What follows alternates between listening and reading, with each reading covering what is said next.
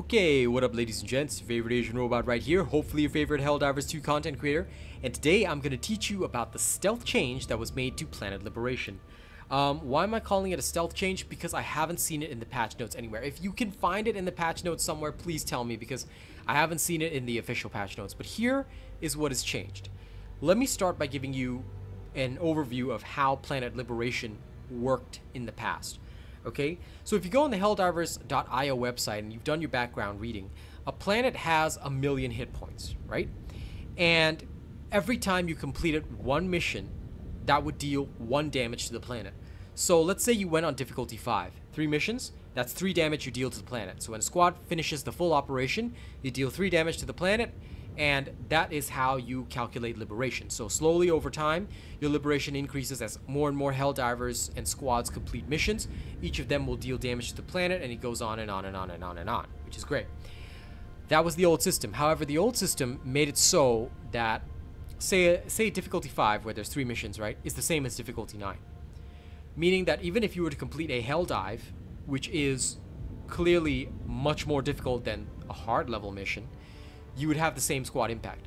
The squad impact was solely based on the number of missions completed. This means that you could speedrun Liberation by doing trivial missions, level 1, okay, and finishing them in 5 minutes.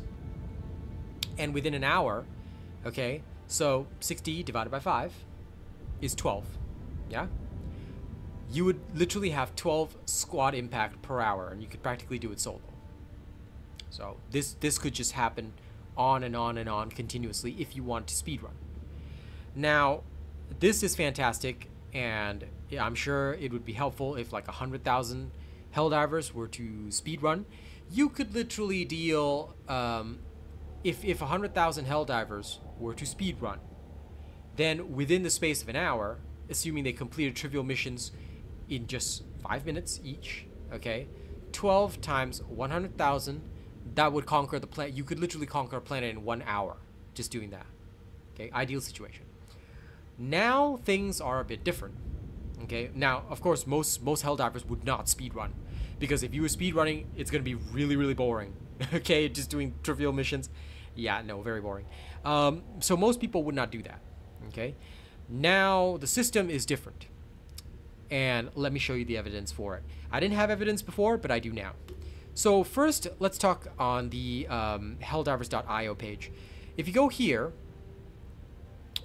on the 22nd of March 2024, they said that liberation progress is fixed, but the method has changed. See the FAQ. If you go down to the FAQ section, all right, what it'll show you, now this is a little too small to read, so I've taken a screenshot and I've blown it up a little bit, but there is a theory for how liberation is calculated. Okay, this is up here. The theory is that the amount of damage that you deal when completing an operation is equal to the experience multiplied by an internal scalar, a combination of impact multiplier and some other variable. The impact multiplier scales inversely with the running average total population. What this means is that the galaxy has a target goal at how much liberation can be done across the entire galaxy. Okay, you can check out some graphs if you want. This new method rewards higher difficulties and community alignment. Diverging efforts impacts the rate of each other versus the previous method. That's what they say up here. Now, I've actually managed to obtain proof of this. It happened a couple of times. Okay, just to give a bit of background history before I show the proof. It happened a couple of times on stream where I would clear, say, a difficulty 8 operation with my squad, right? I was speedrunning at the time, but somehow we managed to get a squad impact of 6 instead of the usual 3. Okay, this got me thinking the first few times that it was a bug. Then I realized the other day that we did it again after all the liberation bugs had been fixed, which sort of shocked me to my senses, and a lot of other people had been reporting the same thing. So I said, okay, maybe there really is a change. Like, we were suspicious for a while because, you know, some internal numbers got displayed, things like that during several of the bugs. It's been a mess ever since the Arcthor issue, but basically, we tried it over a few days, and now that we understand this, we actually tried it today, live on stream. The link is in the description of this video if you want to check out the full 3-hour stream where we did all the testing. We tested a level 6 mission. We ran all the missions in the set, okay? And we got only 3 squad impacts. So I said, fine. Level 6 mission, not much of a change. But then we ran a difficulty 7 mission, a suicide level operation, and that is when we saw the big change. Let me show you the footage. Okay, so difficulty 7, you can see it up there in the top right-hand corner, and you can also see my ugly hair this morning. All right, we finished the third operation in the set right there, okay? And then, all right, pay attention right here. Here we go, here we go, here we go. Boom, right there, paused. You can see squad impact 6, all right? We had a squad impact of 6 by completing every single objective on the map on all 3 missions, okay? And there you go, banked in, done. Now, the only question that we have to ask is this actually worth it? Is this actually going to be more worth it than spamming trivial missions? The honest answer is no. The honest answer is no. But it does mean that players can now play higher difficulty missions and sort of be rewarded for their time and skill. For example, if you've got a full squad that is clearing every single objective on a Helldive mission, you're going to have much more impact than a squad that's only doing 5s, 6s, 2, 3s. However, it's hard to beat the trivial spam. Let me explain why. Okay, here we go. Let me go to this Google spreadsheet right here. All right, and what we're going to do is we're going to buff up the fonts to a large number so that we can all see everything. I'm going to remove my cam while I walk you through this. So, let's start here. Trivial mission. Okay.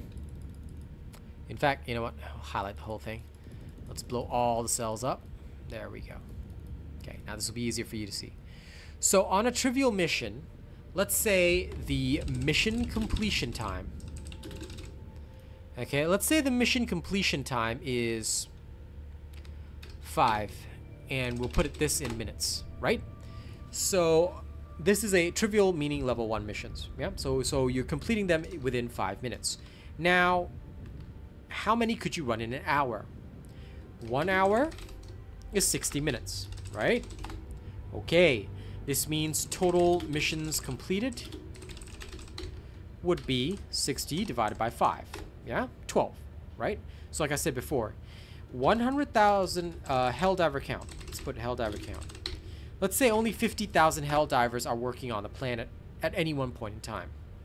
This means that the squad impact per hour would be this amount. 600,000. Okay? Planet hit points. We know that planets have 1 million hit points. Okay, this is stated on the helldivers.io website page. Again, if you want to review that, a planet has 1 million hit points. It's actually listed here. Okay, you can read up on that if you want. So how long will it take to liberate? How long to liberate in hours? This divided by that, it would take 1.66 hours. Okay, what does that actually equate to? That's roughly 1 hour and 40 minutes. That's how long it would take to liberate a planet, assuming you got 50,000 Helldivers to spam trivial missions. Really puts it into perspective, right? So what if we were to now swap it over? Let's take all the same factors. Okay, we'll copy that down here. And this one, we're gonna call it, say, suicide mission.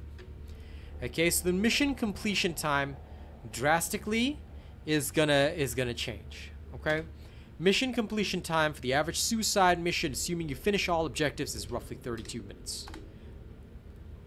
Now, this means 1 hour is 60 minutes. Total missions completed per hour is 1.87. So how long will it actually take us to get... Now, we're gonna have to change the calculations a little bit. You know, it's actually going to take us a lot longer to finish off the full set of operations. Okay, so the total missions completed is 1.875. Squad impact per hour is going to be different again. So even if 50,000 Helldivers were doing a suicide mission, okay, so sorry, I'm going to change some numbers here. Okay, total missions completed.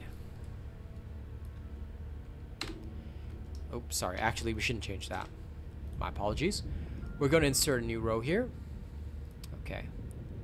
Now, for this new row, here's what's going to happen. Squad impact is going to be 6, right? Like we've shown in the proof video. How long does it take to get this? Is actually going to be this times 3. So it's going to be 96 minutes. Okay? And the Helldiver count now doing this is 50,000. So squad impact per hour, okay, is going to be this multiplied by, now this is a bit of how we're going to actually have to do this. The factor is this divided by this. So you won't be getting the full squad impact, okay? So squad impact per hour is actually going to be 3.75 because you're not going to get the full impact, right? And we're going to multiply this entire number by the 50,000 Helldivers. Oops, sorry. Put the asterisk in the wrong place. So you would actually get a squad impact per hour roughly. Okay, now it would still take 96 minutes to finish, so obviously the planet would still take longer than an hour to liberate, but you'd get a total squad impact of 187,500 per hour roughly. And considering that the planet's hit points are 1 million, it would take about 5 hours and 20 minutes to liberate the planet. Think about this in comparison. 50,000 Helldivers running trivial missions, right? Assuming that they managed to speedrun all of them, and they did the full set of 12 missions within an hour, they would liberate a planet in just 1 hour and 40 minutes versus 5 hours and 20 minutes doing suicide missions, even with the higher squad impact. So is this new methodology worth it? The math says no. Okay, let's bring it back here. Okay, as we finish off this discussion, the math says no. Realistically speaking, we could still get more out of spamming trivial missions. But at the very least, let me put my perspective in this, okay? From my perspective, I think that this is a worthwhile change for one reason only. It is freaking boring. This is the only reason 50,000 Helldivers don't do trivial missions and clear a planet liberation in an hour. It is very, very boring to do so. Now, I'm sure if Reddit organized themselves, they could probably get 50,000 Helldivers to do this, but I really wouldn't want to see that. The game is very boring if you're just going to do that. This is a video game. We should be playing it for fun and certainly not turning our in-game war into a chore. We should be doing the highest possible difficulty so that we feel accomplished and sweaty at the end of it, but now we get more bang for our buck. So if you are doing the higher level missions, doing full completions, looting, getting everything done, you're going to actually be contributing more to the war effort, which is, I think, what the devs are going for. They wanted to create that difference so that it is still more worthwhile to an extent for players to be doing Helldives, as in those who do Helldives will ultimately contribute more so long as they get everything done along the way. Okay? So I hope that information helps. I hope that this helps you guys understand how planet liberation works. And if anyone can find me proof that this was changed somehow, like just tell me where the stealth change was, because I literally don't know when it was officially changed in the patch notes, but it has been changed. All right. The evidence is clear. Go try it with your friends. Let me know your results, because you should, assuming that you complete all objectives, be getting more than 3 squad impact. Unless people are just spread out all over the place and just not getting results, then, you know, I don't know. But the proof, like I said, is in the pudding. I have managed to obtain proof. This has not just happened once. This has happened several times over several streams. Let me know about your experiences, and thank you very much for listening to me talking today. All right. The math section may have been a bit boring, but I hope that it was sort of helpful to you guys, and I hope that you guys understand where it's coming from and all that. All right.